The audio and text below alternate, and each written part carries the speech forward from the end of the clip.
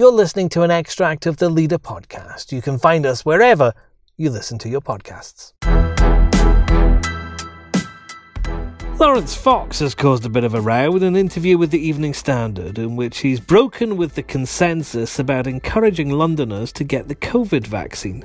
I think vaccine is like, it's the same as voting. So it's like, it's up to each private individual to decide what they wish to do in terms of a vaccine. So, and I think that should be a sovereign choice.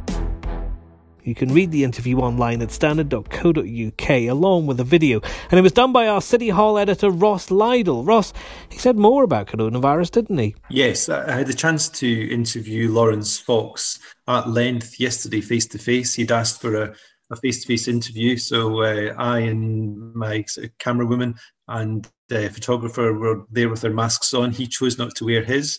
He greeted us with elbow bumps and we sat hopefully far enough apart.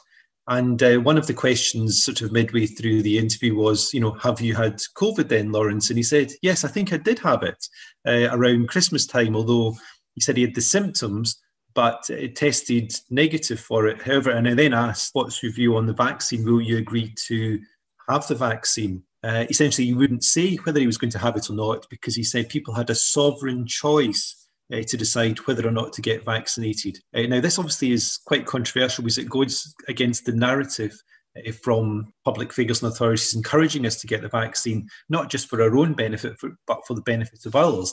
And I pressed them on this and said, don't you have an obligation as a Londoner to get it to prevent you transmitting infection to others? That's when he said, well, it depends really what we decide, whether we have any sort of personal obligation to others.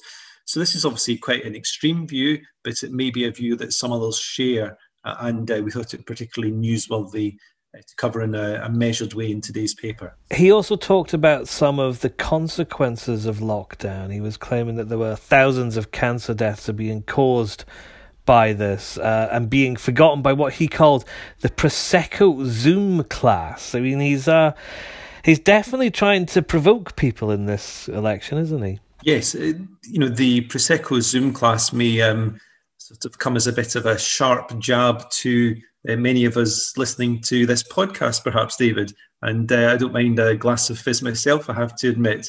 But I can see what he means. He's basically saying that the middle classes, although he's obviously a very well-to-do chap himself, have basically gone along with the government's narrative, while those who try and make a living on a day-to-day basis and haven't been furloughed and need to put food in the mouths of others have had a very hard time and really need things reopening as soon as possible.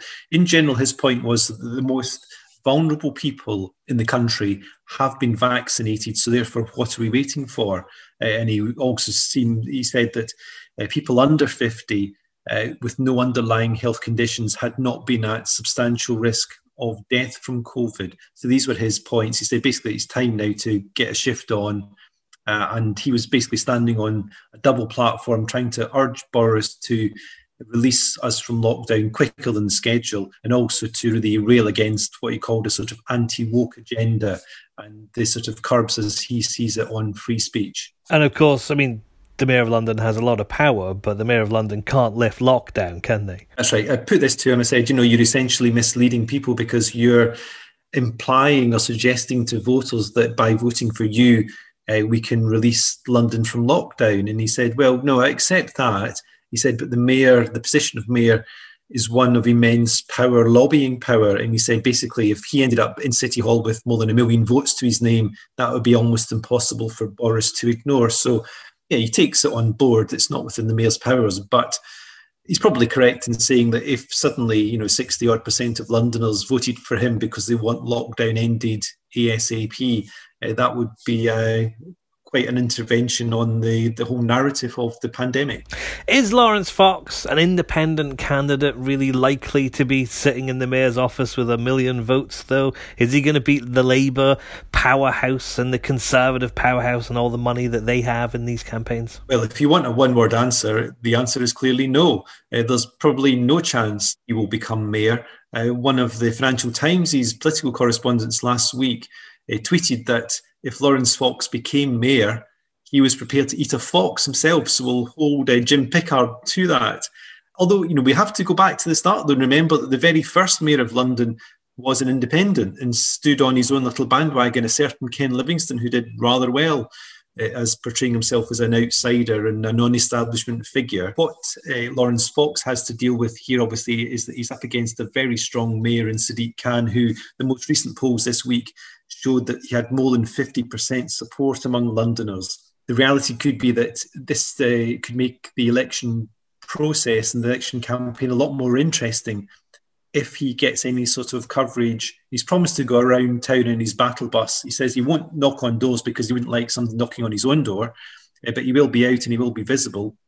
But really, as it stands just now, it's a two-horse race between Sadiq Khan and Sean Bailey, the Tory who's not doing as well as he might hope, but he's still well ahead of the rest of the pack.